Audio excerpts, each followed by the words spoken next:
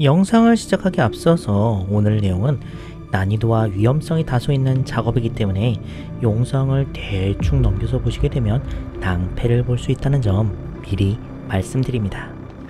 이 도복은 우리 깔끔이께서 촬영에 사용해달라고 작년에 보내주셨던 주지스 도복입니다. 제가 그 당시에 너무 바쁘고 정신이 없어서 시기를 놓치게 되었어요. 그때 세탁을 하지 못하고 그야말로 1년 동안 방치가 된 상태인 거죠.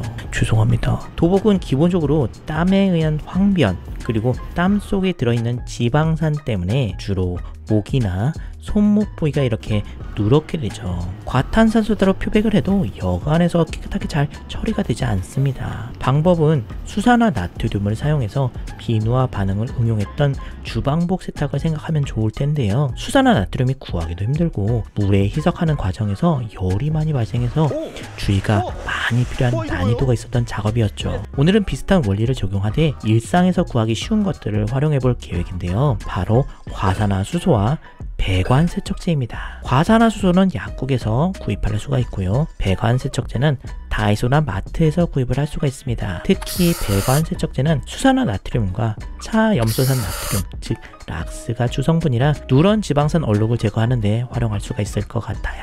단 강알칼리성이기 때문에 장갑을 꼭 끼시고 옷이나 특히 눈에 튀지 않도록 주의가 필요한 작업입니다. 먼저 과산화수소를 얼룩 부위에 발라주세요. 저는 붓을 사용을 했는데 생각해보니까 그럴 필요 없이 용기 있는 거 그대로 쭉쭉 짜주면 될 일이었어요. 과산화수소는 안정화가 되어 있어서 이대로는 어떤 반응이 없습니다. 이걸 배관세척제로 활성화를 시켜주는 것인데요. 과산화수소가 묻은 붓을 배관세척제에 담그니까 금방 거품이 일어납니다. 자, 이것을 과산화수소를 묻혀놓은 얼룩 부위에 바로 발라줍니다. 얼룩 부위도 거품이 올라오는 거 보이시죠? 거품을 걷어내면 금방 바로 새하얗게 되는 걸 확인할 수가 있어요. 이때 유의해야 될 것은 배관세척제의 원액은 진한 색은 탈색을 일으키기 때문에 유색 부분은 살짝 피해서 작업을 하거나 다른 방법을 찾아야 될 것 같아요. 게다가 과산화수소와 배관세척제 속에 락스 성분이 만나게 되면 염소 기체가 소량 발생할 수 있다는 점도 알아두셔야 될 것 같습니다. 하지만 너무 걱정하지 않아도 될 것은 우리가 사용하는 양이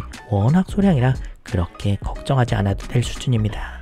유한락스 홈페이지에서도 유한락스와 액체형 산소계 표백제가 섞여도 상당히 대용량을 혼합해야 유독한 수준의 염소 기체가 발생한다고 말하고 있습니다. 어쨌든 뭐 그래도 좋은 건 아니니까 반드시 환기를 잘 시키고 작업을 해주세요. 다른 안전한 방법이 있었다면 당연히 그런 방법으로 작업을 하면 좋겠지만 보시다시피 이런 종류의 오염들 게다가 1년 이상 썩혀버린 이런 도복의 황변이라면 이 정도가 아니고서는 도저히 답이 나오지 않는다는 걸 말씀드리고 싶었습니다. 그러니 여러분께서는 미리미리 평소에 깨끗하게 세탁을 하는 습관을 들이시면 좋겠어요. 병도 방치면 나중에 더 치료하기가 어려운 법이죠. 자, 이렇게 처리를 해준 뒤 바로 세탁기에 넣어주겠습니다. 여기에는 과탄산소다와 세제를 넣어주고요. 60도 이상의 온수 세탁을 세팅해주세요. 이런 두꺼운 도복을 세탁할 땐 세탁용 풀을 사용하면 좀 더 빳빳한 질감을 살릴 수 있다는 팁도 참고해주세요. 잠시 후에 확인을 해보겠습니다. 세탁이 끝났습니다. 보시다시피 세탁이 너무 깨끗하게 잘 되었습니다. 거의 새 옷이라고 해도 과언이 아닐 정도인데요. 부분 유색 부분이 있었지만 전혀 영향이 없어 보입니다. 오늘 작업은 이렇게 두꺼운 직물이기 때문에 가능한 작업이었습니다. 얇은 옷이나 유색 옷은 옷감 손상과 탈색이 유발될 수 있으니 가급적 전문가에게 의뢰하시기 바랍니다. 조금 난이도가 있는 작업이었지만 원리를 이해하시면 주방복이나 다른 곳에 충분히 적용이 가능하니 유의사항 잘 지켜서 안전하게 작업하시기 바랍니다. 출발!